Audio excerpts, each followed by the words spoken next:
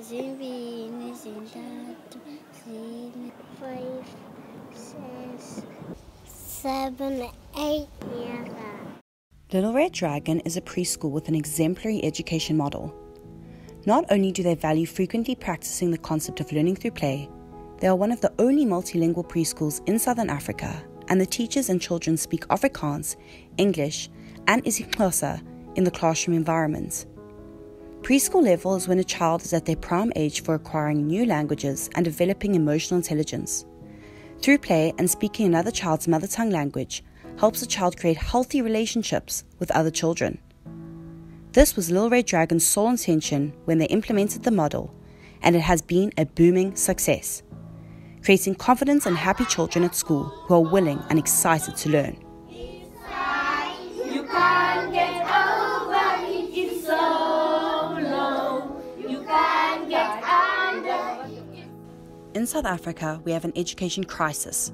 Many of our problems stem from the lack of foundation at a young age that prepares a child emotionally and mentally for learning. The education system in South Africa is not compulsory for children until the age of 7 years old. Many children are introduced into grade 1 and are overwhelmed and do not have a grasp on the language of instruction, and this affects the child academically as they lose confidence in themselves. In a country with 11 official languages, we really should stop to ask ourselves, why aren't all preschools multilingual? Multilingualism also means a classroom with multiculturalism. As a nation, we are trying to create a diverse South Africa. Understanding one another's languages would be a good start, but it is pertinent for multilingual learning to be implemented at a young age, before grade 1, at about the age of 5, which is the best age for language acquisition. What is very important to me is that our children must be able to speak any languages. They must be able to communicate with anyone, anyway. And it is very important for me to know that our children, they can be able, through play, they can be able to grasp any vocabulary so that they can communicate well. Learning through play is a term used in education and psychology to describe how a child can learn to make sense of the world around them. Through play, children can develop social and cognitive skills. The child is given creative license to bend or invent reality. Play is not wasted time, but rather time spent building new knowledge from previous experiences. Children from different backgrounds, playing together and sharing their experiences, allows them from a young age to build empathy and understanding of children that are different from themselves. Play also contributes to brain development. Evidence from neuroscience shows that the early years of a child's development, from birth to age 6, sets the basis for learning, behavior, and health throughout life.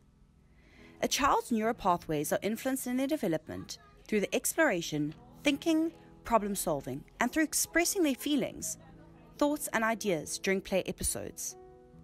As journalists, we feel a concept as simple as play in education could be a step in the right direction towards a solution to this crisis. Feeder schools that take in students from Little Red Dragon, such as St. Mary's in Grahamstown, had many positive things to say about the effect of the model on children coming into grade 1. So it's good to send your child to school like that, where the child can learn from a very young age, not only the year before they enter grade 1. Because it's quite a lot to take in for little children in such a short space of time.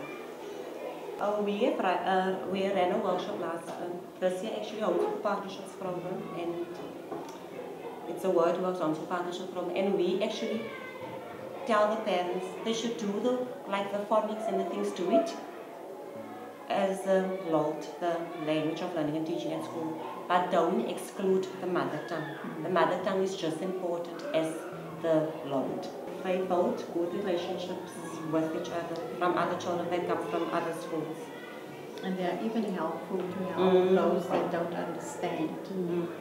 They will translate if it's necessary, and they will explain what the teacher told them to do if they don't understand.